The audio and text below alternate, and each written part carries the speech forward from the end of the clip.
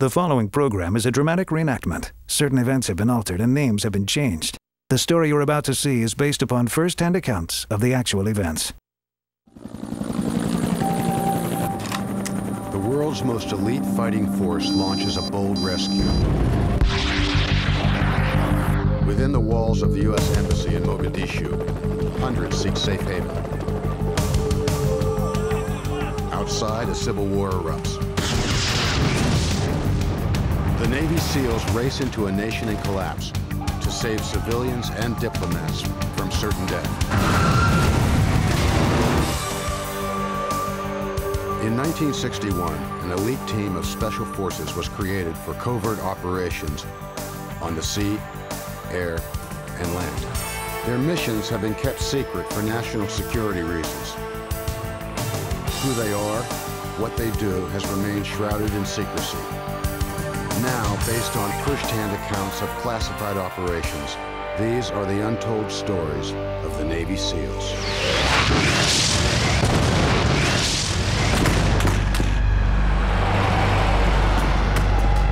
January 1991, civil war had erupted in the African country of Somalia. Rebel factions were fighting in the streets of the capital city, Mogadishu.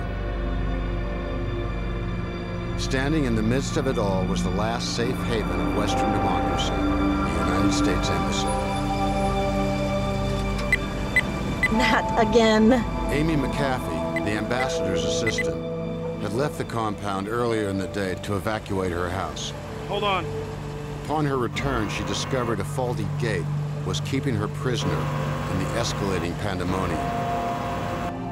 McAfee had been in the Foreign Service for 7 years, even taken the terrorist response course mandated for State Department employees. But nothing prepared her for this. There was anarchy in the streets. The few Marines assigned to the embassy were outgunned and unprepared.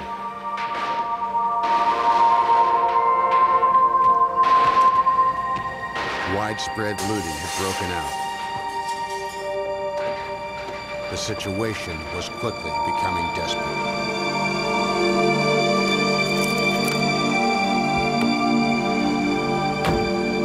I'll try. It worked last time.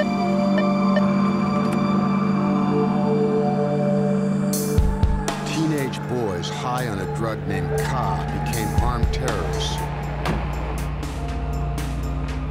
driving what they called technicals, or pickup trucks mounted with machine guns. They would kill at random.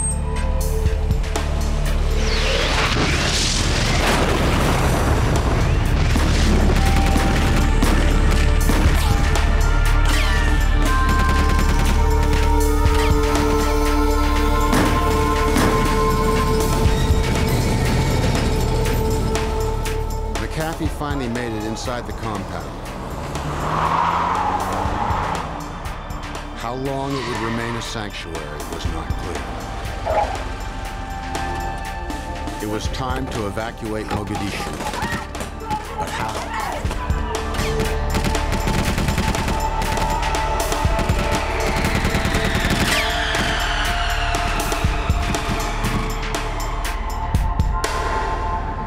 The U.S. Embassy was surrounded by the chaos in the streets. Over a dozen armed factions were fighting the Somalian government troops for control of the country. Lines of command were breaking down. There were police assassinations. Civilians were terrorized. Government troops turned on their officers because they were from a different tribe. Ancient boundaries and loyalties were fast becoming the order of the day.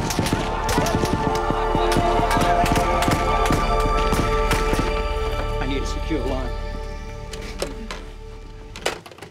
Oh. U.S. Ambassador Frank James, a veteran diplomat, had seen this coming. 23 years in foreign service had taught him one thing. Diplomacy is the first thing to be sacrificed during a civil war. Survival was the only law. The ambassador and his staff had rehearsed for emergencies. However, they had not anticipated the failure of the telephones. You better patch us through on the radio. State Department. I'll need a little time for that. I'm afraid we don't have time. The ambassador needed to get a message through to the State Department. Hello, this is Ambassador James, U.S. Embassy, Mogadishu. K7 area overrun with government factions. We've retreated to the embassy compound. Transmitting by radio, he had no way of confirming that his message was received.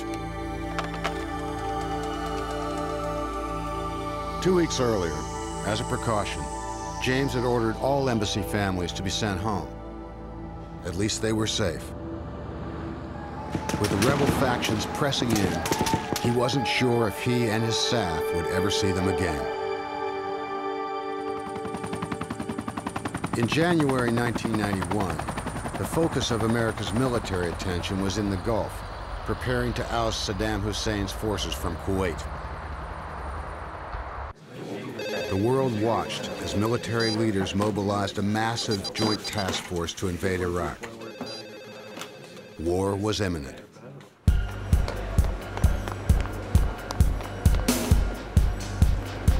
Pentagon officials were caught off guard by the crisis in Somalia. It's from the State Department, Ambassador James. The Pentagon war planners listened to Ambassador James' urgent message and call for help. The embassy was surrounded, and there was no way out. The time for diplomatic solutions was long past. Sir, the ambassador says, and I quote, "There doesn't seem to be any government." The command staff quickly assessed their options. Ambassador James had asked for paratroopers to be sent in from Saudi Arabia. But paratroopers would be easy targets with so many Somalis on the ground wielding weapons.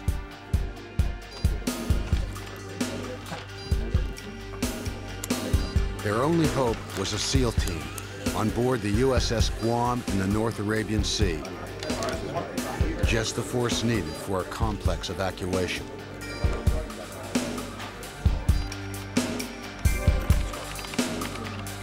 The flag officers quickly devised a bold plan. They'd have to send in the SEALs by helicopter under the cover of darkness if there was any chance of rescuing the embassy stag.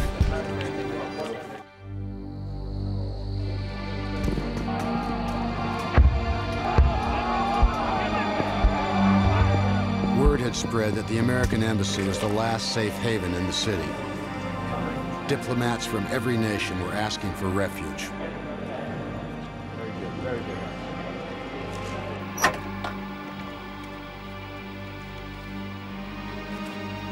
Head of security, Bob Gorman, realized the only way to silence the rebels' guns was to let money talk. He had learned during his stint in Mogadishu that anything could be bought for a price, especially now under mob rule. The chief instigator of this practice was a man who dubbed himself Major Saeed. Though he was only a local police official, he ran his own protection racket and reign of terror. He was an opportunist and quickly realized he could profit from the current chaos. Desperate people will pay anything for even a small measure of security, and the ragtag police force he controlled could offer just that. Growing up in the inner city, Gorman had witnessed local gangs intimidate their rivals. He understood Saeed's methods and motives.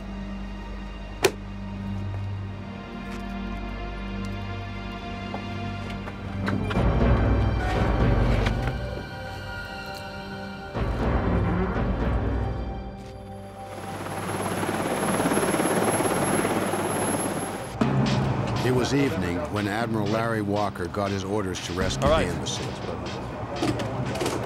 Although his men were well trained, they had little time and information. Walker needed both for a successful mission.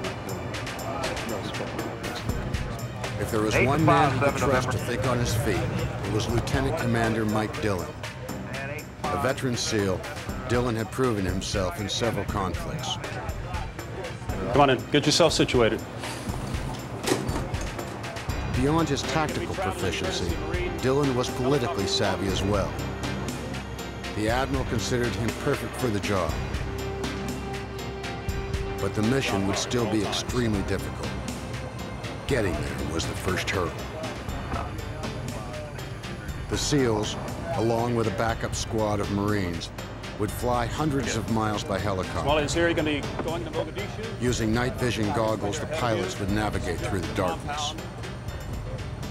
Your job is to get in there and make sure that the ambassador is secured and kept safe.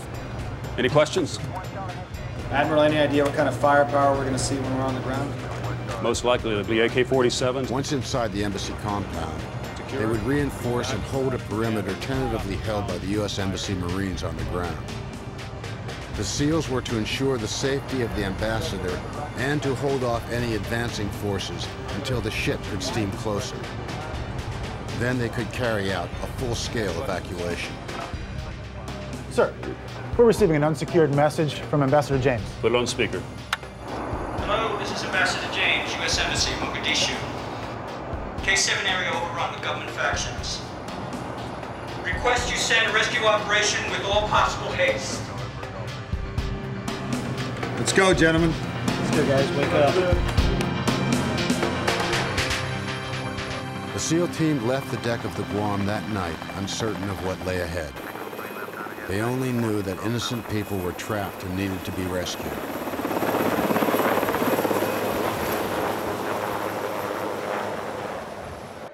As the Americans waited for help to arrive, the embassy was overflowing with non-American diplomats seeking rescue. The helicopter was nearing the African coast as Dillon briefed his troops. We haven't had a chance to discuss, let alone rehearse this scenario. We gotta get it right the first time. Anybody been to Somalia? No, sir. No, never. Anyone could be an enemy or a friend. We have to remember to use our first weapon. Up here. Let's be vigilant and professional, gentlemen. Each man checked and rechecked his equipment. Though they were safe for now, waiting and wondering seemed worse than any potential conflict that lay before them.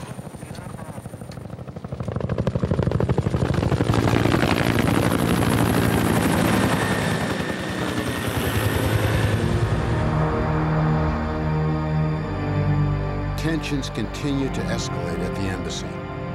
Every life was bartered for, and the price continued to climb. The payoffs to Said made the other rebel groups want a piece of the action as well. Gorman was keeping Said at bay, but he couldn't begin to manage the volatility of the other groups. It was only a matter of time until they initiated an assault.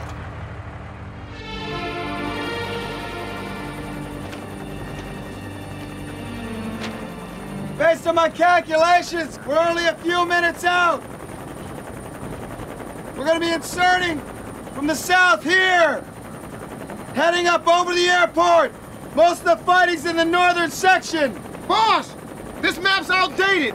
It's all they had on board. Their information was obsolete, their intelligence data virtually non-existent. They couldn't afford to reconnoiter the city looking for their touchdown point. They'd be the only chopper in flight around Mogadishu, making them an easy target. All right, we're gonna be coming in. There was heavy fighting in the north of the city. The pilot took a low-level insertion profile from the south, hoping to dodge enemy radar. Flying in at 150 knots and only 100 feet off the deck, made for a rough ride. But it was about to get rougher. Hold on, we've been painted! The enemy radar found them and locked onto the chopper. They dropped even lower and avoided enemy fire, screaming in at 75 feet above the ground.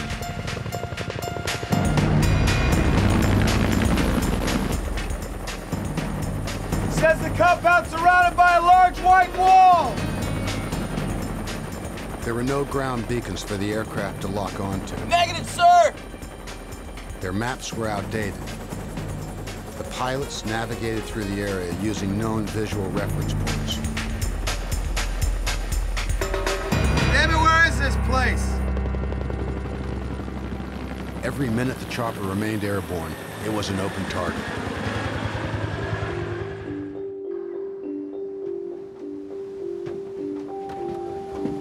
Saeed was content with the money he had extracted from the Americans. But word soon traveled like wildfire about cash reserves at the United States Embassy.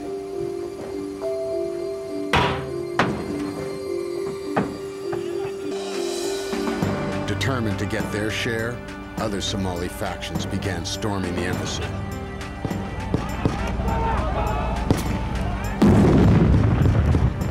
They're coming over the walls. The fighting in the streets was spilling over into the embassy compound. Hit those lights. Over a dozen rebels wielding AK-47s were seconds away from ransacking the embassy compound. And there was no way to stop them. The 6 Marines stationed at the embassy were no match for the attacking rebels.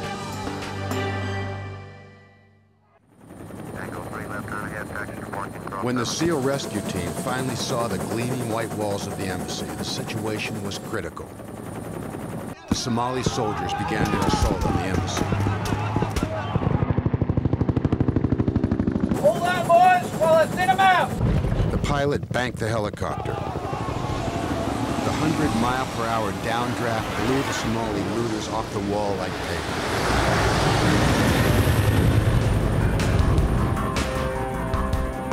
The SEALs were unaware that a few rebels had fallen inside the compound.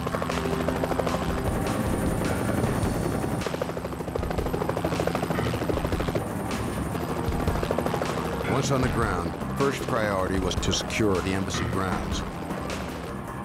Even one well-placed bullet from close range would disable the helicopter.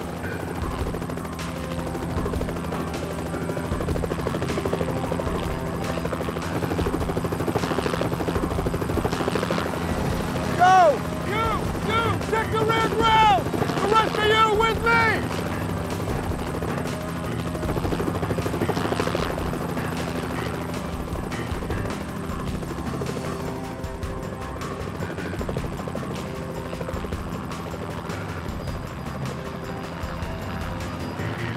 Contact left!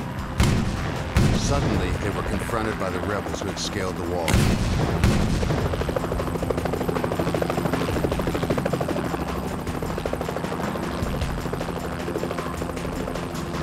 Extend the perimeter around that wall. I don't want anybody within 20 yards. Use whatever force necessary. Get inside! Tell them not to shoot. What? Who the hell are you? Ambassador James! James recognized that no matter how dire the situation, diplomacy still must supersede military action. We don't want to be responsible for this situation escalating into a full-scale conflict. The order was clear. They could not fire on any Somalis unless they were actually inside the walls of the compound. Okay, rules of engagement. Take your positions and no shots fired. If a tango sets a foot over that wall, pop him. Yes, sir! Not returning fire placed them at a disadvantage. But the SEALs followed orders, though it put their lives in danger. Members of the SEAL team took to the rooftops to gain better vantage points.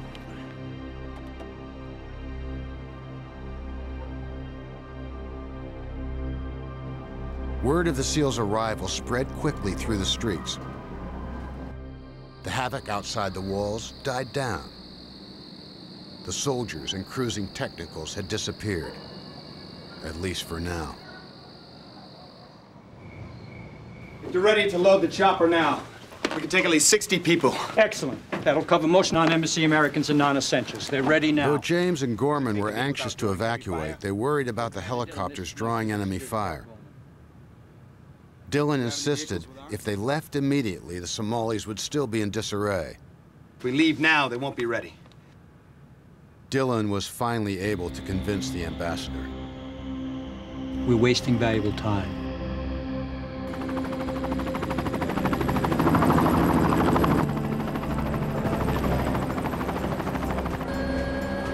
his men would have to load the chopper quickly before the Somalis could respond. The chopper could hold only 60 passengers, but there were at least 3 times that many at the embassy. The others would have to wait until the Guam got in closer.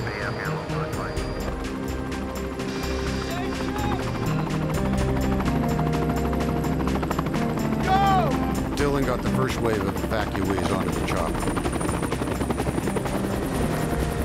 But they weren't safe yet. The chopper would be most vulnerable those first few seconds after liftoff, when a rocket-propelled grenade could bring it down.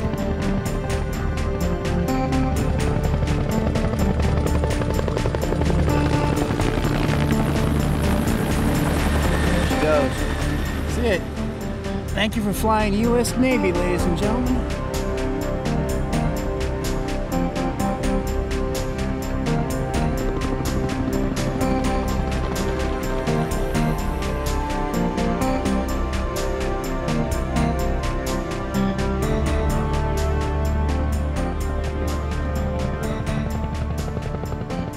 Saeed was furious that the helicopter had escaped.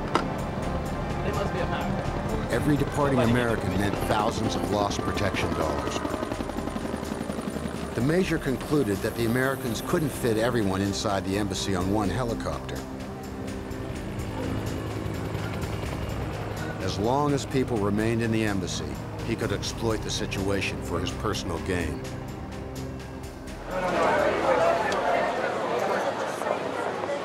An eerie calm descended over the embassy, which only served to heighten the SEAL team's concern. Were the rebels going to leave them alone, or were they simply maneuvering into position for another assault? There was no time to wait. The ambassador's staff hurriedly prepared for evacuation. Admiral, we cleared the chopper. We're not out of the woods yet. Can you hold the compound till we return? We'll do our best, sir. Admiral, I may be sending you some strange bedfellows. James warned the Admiral that he'd be sending diplomats from over 30 countries. Bringing unfriendlies on board a U.S. warship could pose a security risk, and Walker would have to prepare. The Admiral was aware that the Guam was making good time towards Somalia, but they had over 200 more people to evacuate before dawn.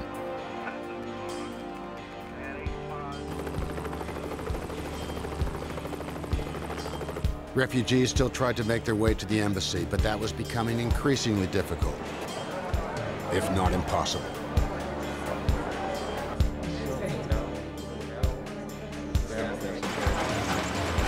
We have a situation. 3 American citizens stranded in the K7 area. Husband, wife, and child. Why didn't they come when I sent out a warning 3 days ago? Their electricity's been out. How far is it? Where did you say it was? K7. About 6 blocks. 6 blocks through a shooting gallery of rebel forces. It could be a suicide mission for the SEALs, despite its noble objective. Because of his extensive experience, Dylan would have to lead the team, leaving a few of his men behind under Gorman's command. Let's go. The embassy still had 2 of its light armor utility vehicles that hadn't been destroyed or lost to extortionists.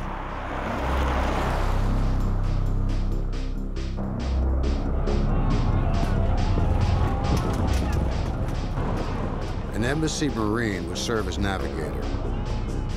He was familiar with the street, but negotiating the surrounding chaos was anyone's game.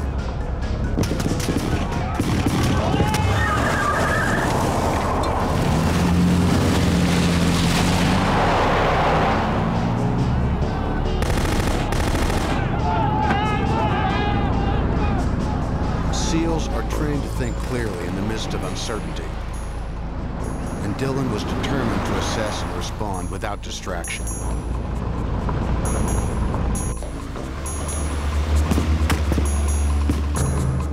Go left. Pull dog leg over. James could not officially authorize the use of weapons outside the compound. However, it was understood that the SEALs would use whatever force necessary to rescue the stranded Americans.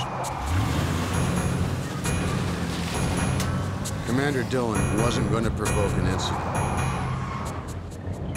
If he could avoid using his weapons, he would.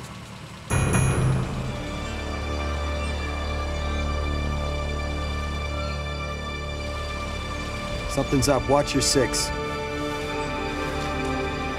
Copy that. Nothing back here.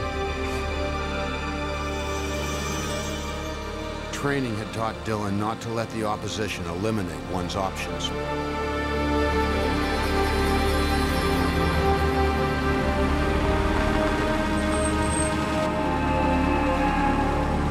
Correction, sir. We have a little traffic behind us. Looks like a technical. Thanks, I see it. Giving these ace mechanics up here another second.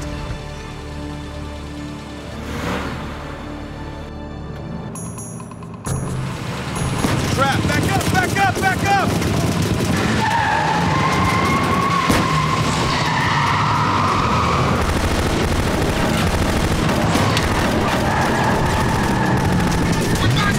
We boxed in! Follow my lead! Stay close!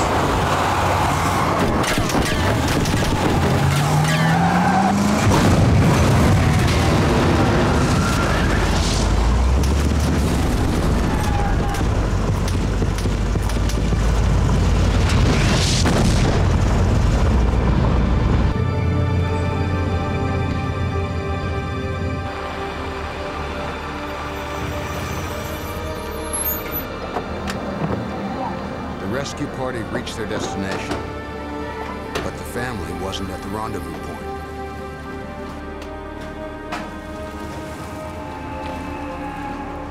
Where are they? They were supposed to be right in the doorway. All right. Plan B. Stay with the sergeant and guard the vehicles. You two are with me. We're going in.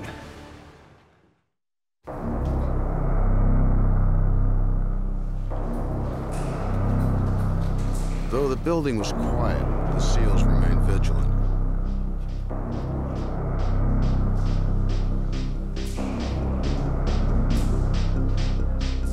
Searching for the family endangered his team as well as the primary mission objective, evacuating the embassy.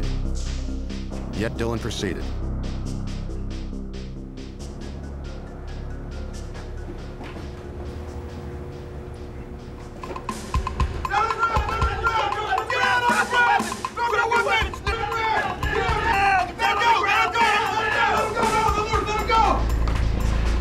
Dillon kept to his objective. They had to find the family, and they had to find them soon. They thought they'd found the right place, but what greeted them certainly didn't sound friendly. Put your weapon down! Put your gun down! Now! Now! Now! Put it down! Stop! Stop! Grab the barrel of my weapon! By the head. Don't Grab shoot! the barrel of the weapon! Put it on the slowly, sir! Slowly! Step away from the weapon! Let me see some identification, please. Very slowly, sir.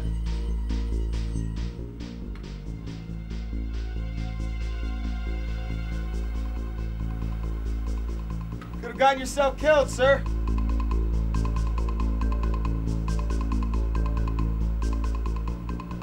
All right, let's get out of here. Follow me. Stay close behind me.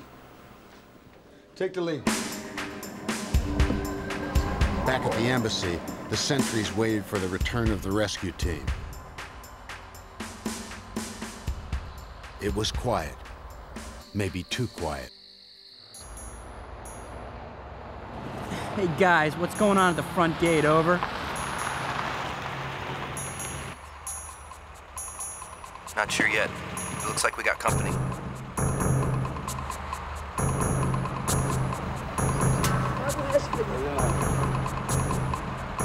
Incoming!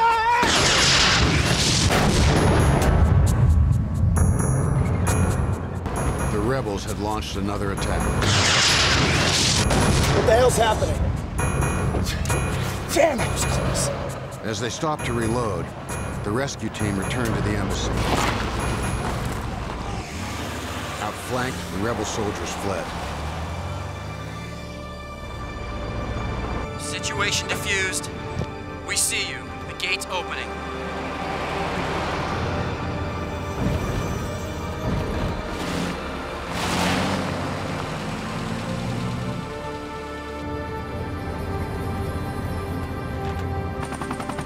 The Guam continued towards the East African coast at flank speed.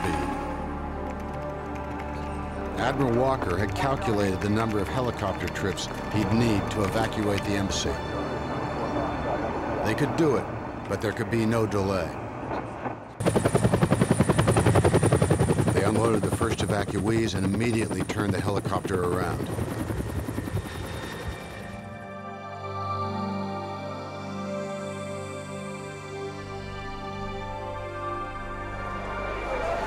Unbeknownst to Walker, diplomats from other countries were pouring into the embassy looking for safe passage out of Somalia. Ambassador James and his staff were faced with the most difficult decisions. Only American citizens and those with proper passports could be evacuated without violating international law. Even Somali nationals that had worked at the embassy for years had to be left behind. It was diplomatic triage, and James certainly didn't relish the task.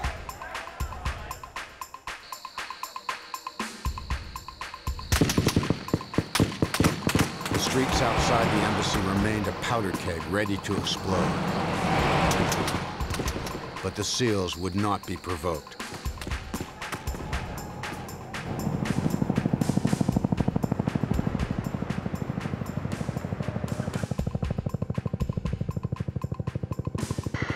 Back.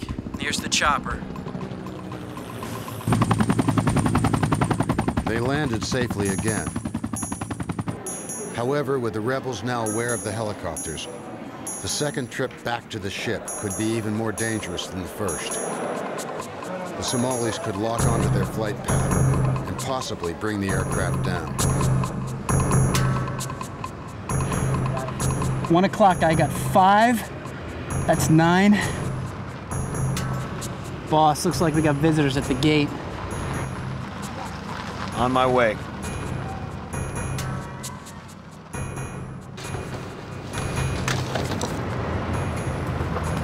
Friendlies?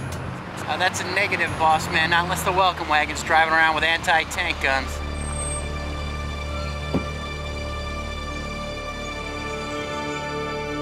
Major Saeed had returned. His arrival threatened the evacuation effort. What do you think, boss? I don't know. Let's take a look.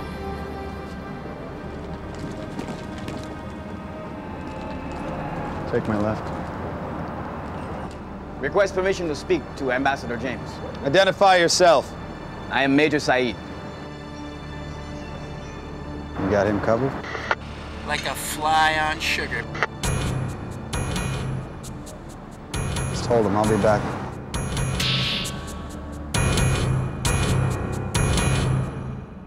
He's got an anti-tank gun in his truck, 10 men, and a grenade in his hand. Ambassador James and Gorman explained to Commander Dillon that Saeed had been soliciting bribes for safe passage. But Dillon saw a way to turn the tables on Saeed. If Saeed were brought onto the compound and isolated from his men, he'd be powerless. And we can evacuate everyone without a firefight. I think it might be just the breakthrough we need. Ambassador, I'm gonna insist you wear this.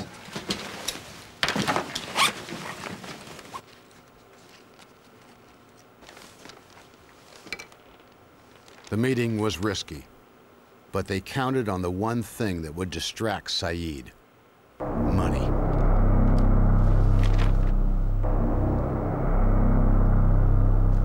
One wrong move by Saeed and we take him out. He's on embassy grounds. I won't hold fire on this. Absolutely.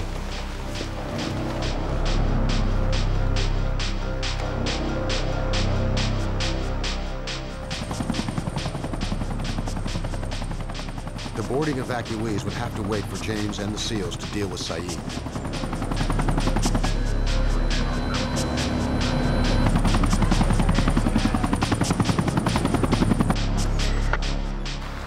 us each step of the way in the earpiece. My snipers will be covering you from up top. We'll say clear on your every step. If you hear left, you immediately drop to your left. All right? Cough if you understand. Good luck, sir.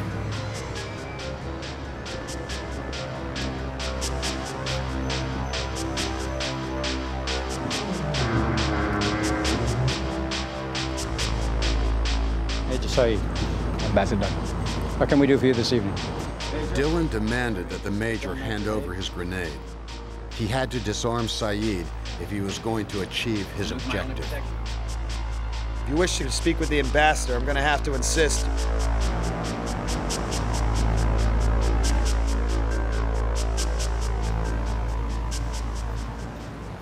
Saeed reluctantly agreed to give up his weapons.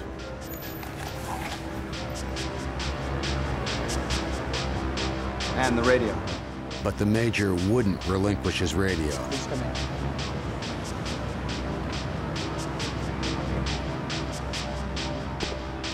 If their plan was to be successful, they had to get the radio. You on them? Counting his breath, sir.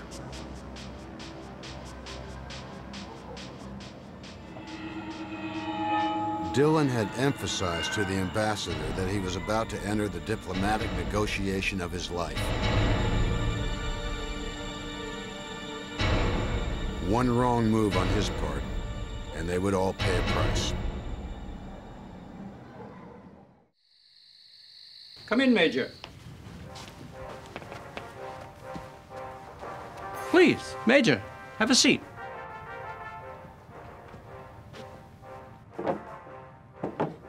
The ambassador's first task was to put the Major at ease.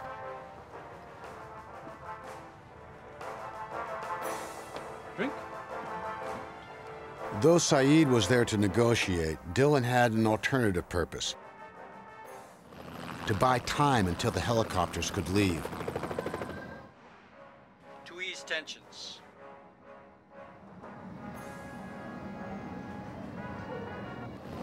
Their every move was being watched by the SEALs just outside. Saeed probed to find every opportunity he could to profit from the Americans' predicament. He even offered to protect them during their evacuation. Ambassador James downplayed the evacuation, saying they were simply relocating staff until things settled down. Start loading them up.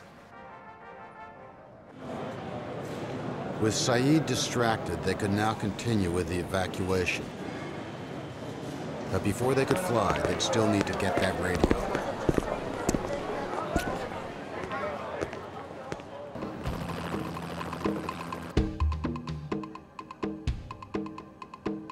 The chopper is loaded and ready to take off, sir. Then my men can help. We can't let him talk to his men. We need to get that radio. I think we understand one another, Major.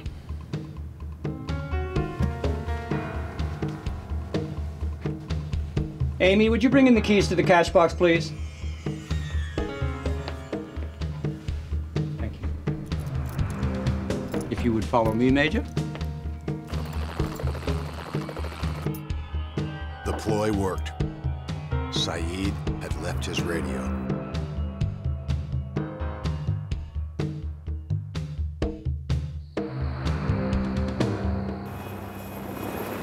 The helicopter made a run for it.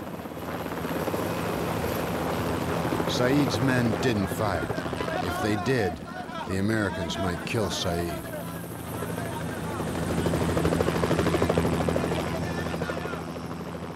"60 more evacuees were on their way to the ship, but there were still many left to go. It would take only 10 minutes for the next helicopter to arrive.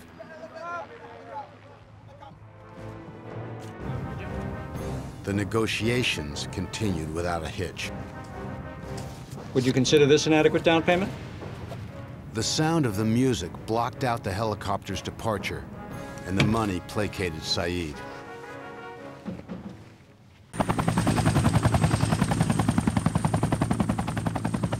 As soon as the next helicopter arrived, another group of evacuees moved to the landing area. Dylan's plan was working like clockwork.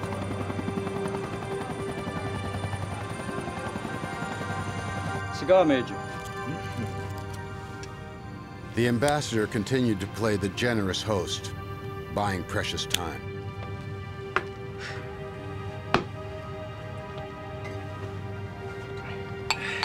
Another drink.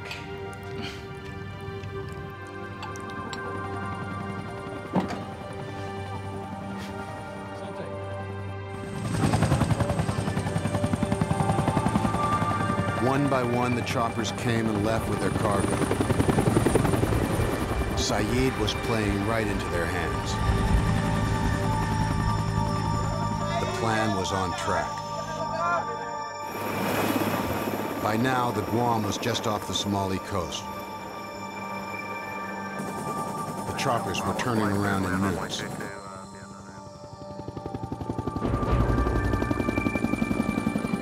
The Somali soldiers were becoming alarmed. Saeed might be held prisoner.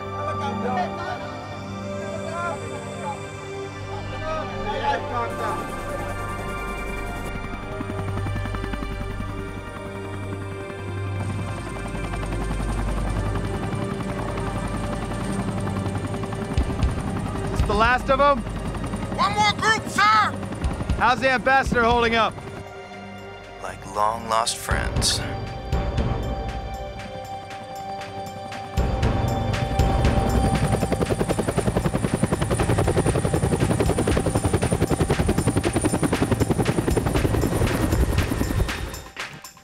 Aged in oak.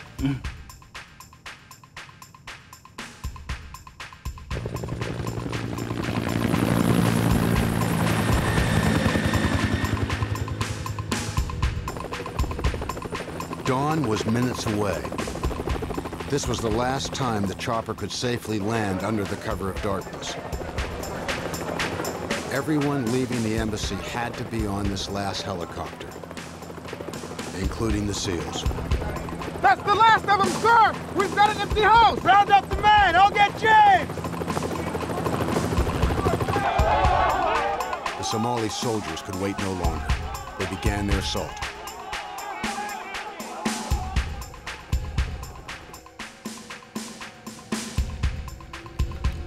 We're ready to go, sir. What? My radio.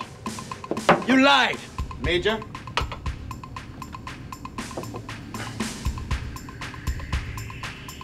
Major, the United States like to keep its friends riding in style. James offered the embassy's Mercedes if the Major would ensure safe passage. Sir, it's time.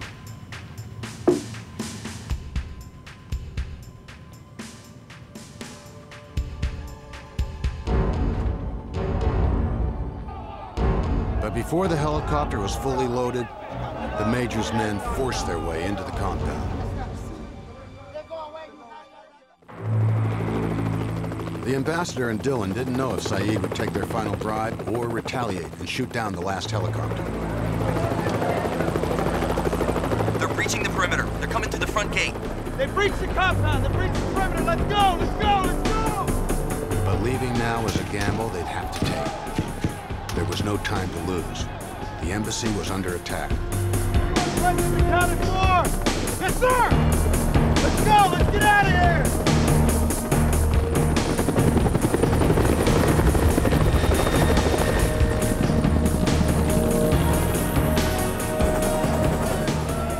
The Major, it seemed, had kept his word. The last of the evacuees safely cleared the compound. But the celebration was short-lived.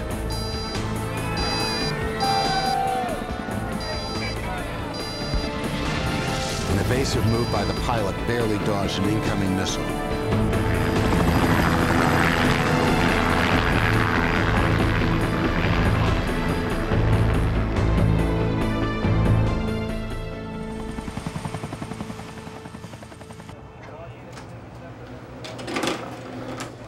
Commander, my men and I need a lift to the Trenton. Can we get a chopper? Not yet. The Admiral wants a debriefing with you and your SEAL team immediately down in the conference room. So much for rack time.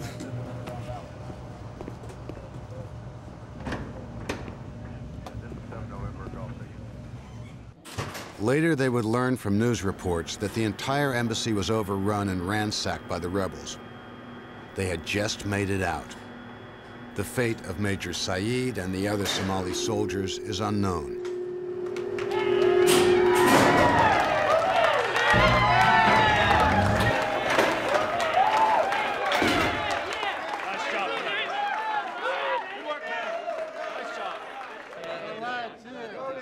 Overall, it was a mission executed flawlessly. 281 people rescued, including 8 ambassadors, 4 charge d'affaires, and 41 children. When people look back on the Somalia embassy rescue, some might say they made it look easy. But for Dylan, James, and the others, they knew. The only easy day is yesterday.